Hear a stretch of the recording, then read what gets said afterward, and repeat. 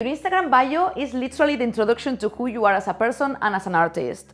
So I say Instagram, but this video can be applied for TikTok, Twitter, or any social media network.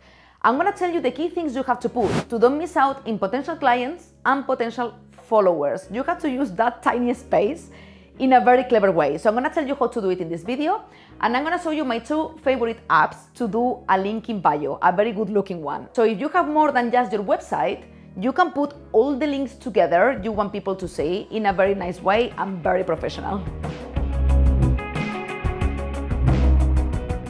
So first things first, subscribe to my channel if you didn't yet or you are new here and you enjoy photography and creativity, and give a thumbs up to the video because everyone forgets and it helps me a lot with the growth of my channel.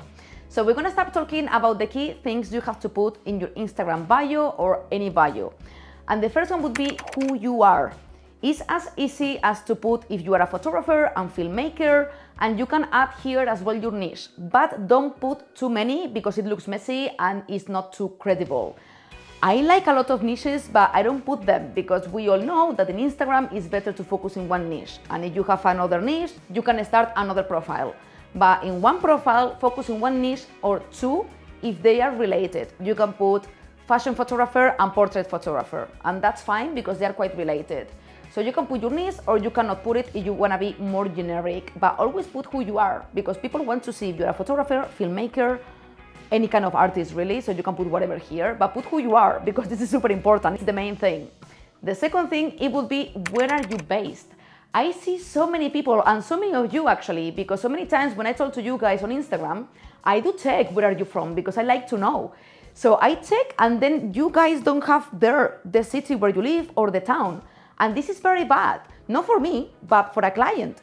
If they are looking for photographers in their town, they are not able to book you because they don't know where are you from. And you will be thinking that they can text you to ask you. Nobody does that. We are lazy, guys. We are scrolling and in 2 seconds we judge and we want to know everything about someone. So if someone is gonna see you and they don't see where are you based, they're just gonna pass and they're gonna go to another photographer. So very important to put photographer, filmmaker, London-based, wherever, or the places where you travel to. For example, in my account, I have London and Ibiza, but you can put wherever you live or whichever places you visit frequently per year. Then the next thing would be to put a little statement about who you are.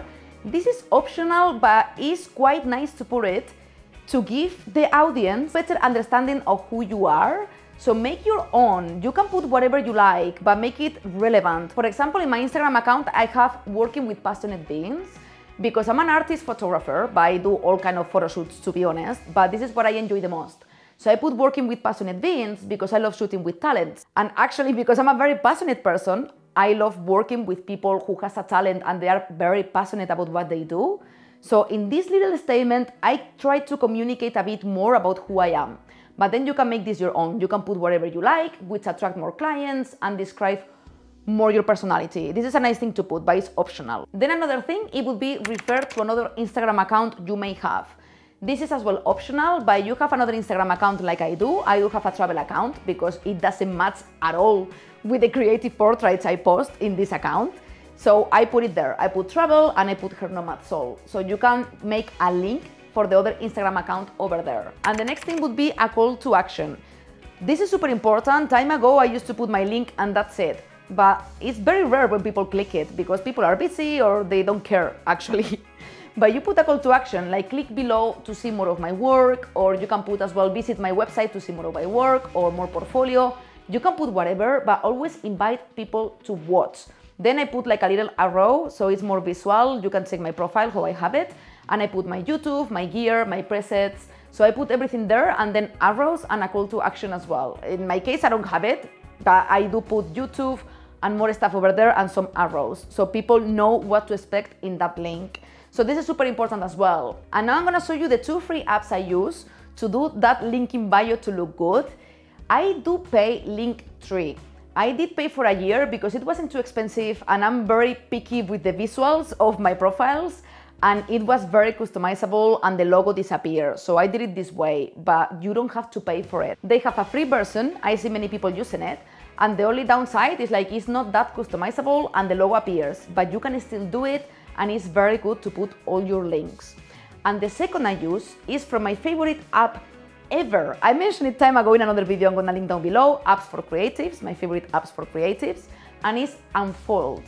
Unfold is actually updating itself a lot because now they have like a plan for Instagram as well, where you can plan your Instagram grid, and then you have as well a link in bio thing. So this is super customizable even on the free version. You have the logo, but I don't even care because I love this app so much that I don't even care to promote it. And I do pay Unfold per year as well because for Instagram stories it's incredible, but the link in bio is very good looking. And this one, I use it for my travel account. You can see it here. And it looks very good because you can customize the colors, the profile, and all the links you want to do.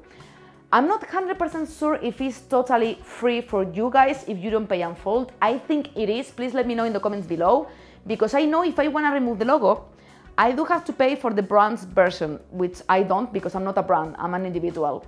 And I do have the logo, but I think it's free as well for you guys, even if you don't pay Unfold. So please let me know. I think it's free. And it looks very, very good. It's super easy to follow these steps. Remember, put who you are, photographer, filmmaker, whatever you do. Put where are you based, put a call to action, and then put a link in bio, unless you have just your website. And if you don't have a website, you should do a website, and you can improve your profile perfectly. So I hope this video was useful. Comment below if you have any questions, because I always reply to every single one of them. And it's very intuitive, these two apps. By you struggle, please text me on Instagram as well, because I always reply. And I will see you very soon around here.